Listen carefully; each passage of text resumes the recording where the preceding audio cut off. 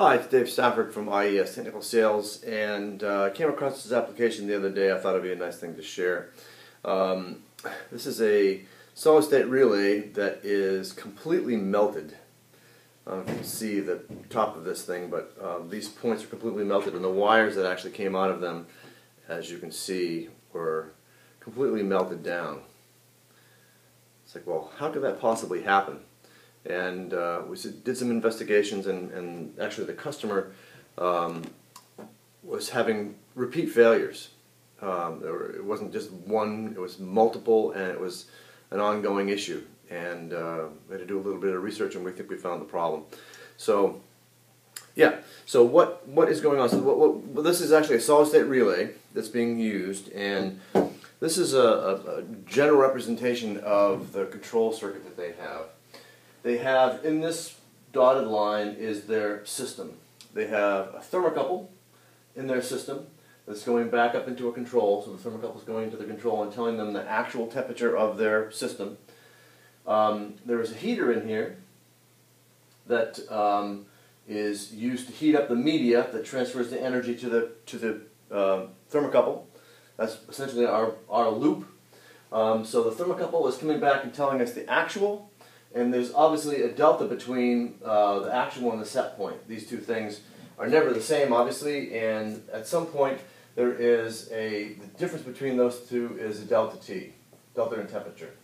So based on that delta T, the PID algorithm inside of the temperature control puts a percentage of power output, and it basically ends up turning on and off some device that, in this case, is a switch. Originally, it was designed as a mechanical switch, so it came out, the output, so this is output for the heater. It basically it was a mechanical relay that basically turned this thing on and off mechanically. It looked not too dissimilar to an ice cube relay that I'm sure all of you guys have seen. Inside of this, there's just basically, there's a coil in there that when the controller turns on and off, turns that coil on. That's this part of it. There's a coil on top, and there's a mechanical contactor here that actually physically moves up and down and allows voltage to flow through to 110 volts. So when this thing is on, power flows through the heater and back, and when it's open, this is open circuit, so it doesn't allow it to flow. So when this thing is calling for heat, the output is on, this thing is closed.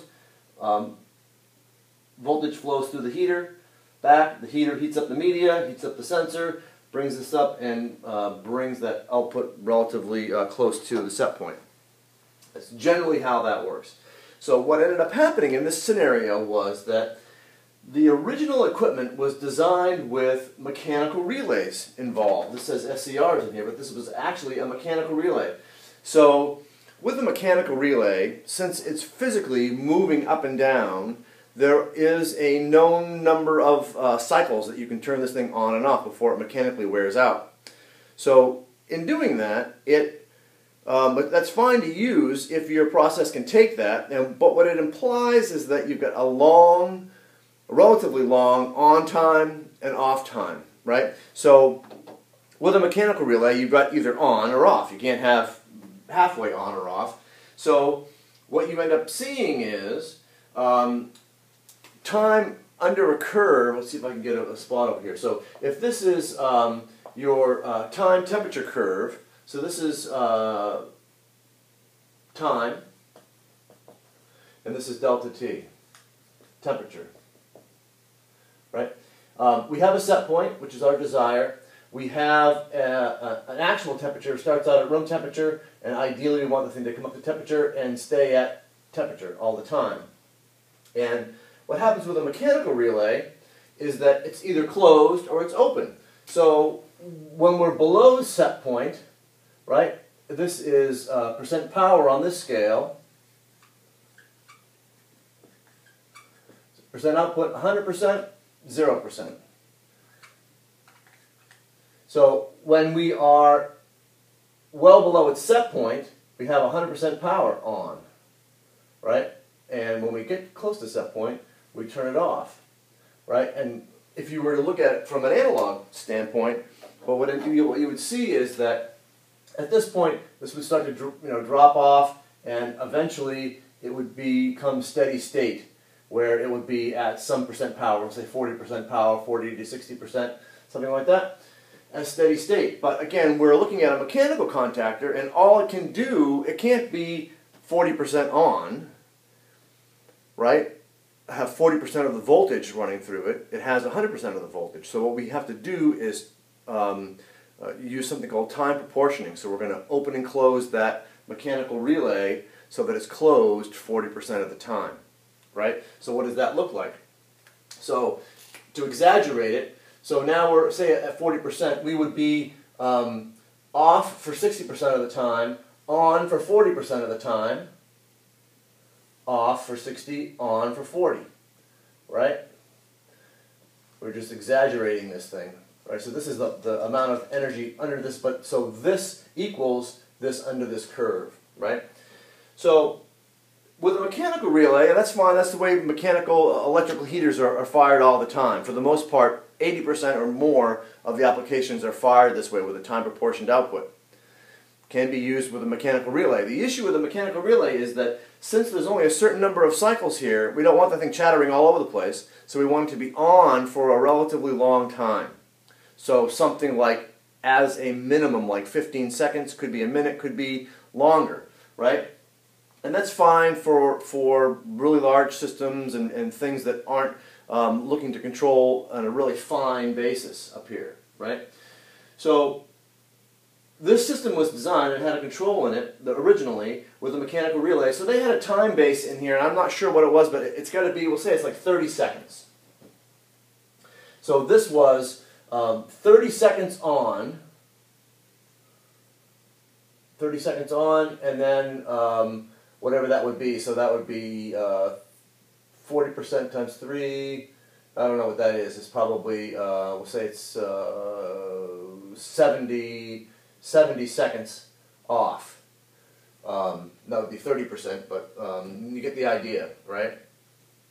So it's off for a long period of time, on for a long period of time. Generally, that's okay for a mechanical relay. So what ended up happening in this case is that the mechanical relays were failing. So they replaced them all. They replaced them all with solid-state relays, right? And they work in a similar fashion. And as opposed to a mechanical relay, there's a solid-state device that allows this energy to flow through here. And the advantage of a solid-state relay is, among other things, is it can be cycled very, very fast because there's no moving parts. And so as you open and close this thing, it can be opened and closed as fast as 1/60th of a second. So one AC line cycle, on, off. So this can be very, very, very, very, very small, okay, which is great. So in the scenario with this guy failing, so well, how could this actually happen? Why did this thing actually blow itself up and melt? What ended up happening was this time proportion value, 30 seconds, one second, or 1/60th of a second, is a variable that can be set in the controller. When they changed out the mechanical relays, they didn't change that value, right? So what ended up happening was that at some point along the way, this thing, as it heated up and cooled down, right? So this thing, when it turned on for that, we'll say 30 seconds, we had a fairly large amperage draw through this thing, and this device, one of the things that it does is it isn't completely 100% efficient, meaning it actually absorbs some energy and it gets hot. So what ended up happening was this thing would go on for 30 seconds, this thing would get hot, relatively hot, and then it would cool down and get hot and cool down and get hot and cool down. And what happens when things get hot and they cool down? They expand and contract, and you get this mechanical situation where you've got this expansion and contraction, and what it did was, first it loosened these torqued down lugs, right? And then once it loosened these lugs, the connection wasn't as good, so it wasn't as efficient as before, right? So and as it continued to do that long on, long off, long on, long off. This basically hotter and hotter and hotter, and it basically melted itself down, basically it shorted itself out after a while. That mechanical contactor, what it did was there's a device inside of here that's bonded to this heatsink, and once it breaks that bond, then it can no longer dissipate its energy through this heatsink, and it overheats. Right? So that's essentially what's happened here.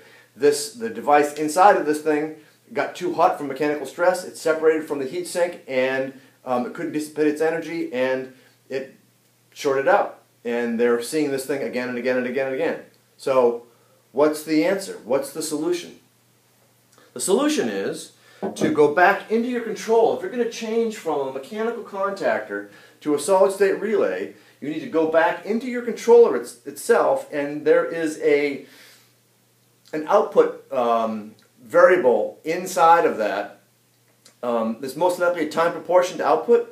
You need to make that as small as possible, and the solid-state relay will love it. It's not going to turn on until it hits zero cross. So even though it may be on for one AC line cycle, it's not going to turn on until it sees zero, and as soon as it sees zero, it'll turn on and it'll be on for one complete AC line cycle. Okay, and so that's the solution, is to go back into the control, set your time proportion output to something at least as small as 1 second. Could be shorter than that, and obviously you need to make sure that you've got airflow going over your heat sinks, and this is sized properly, but that is what happened in this particular case. If you have any questions, again, Dave Safford at IES Technical Sales. It's www.iestechsales.com. Thanks for watching.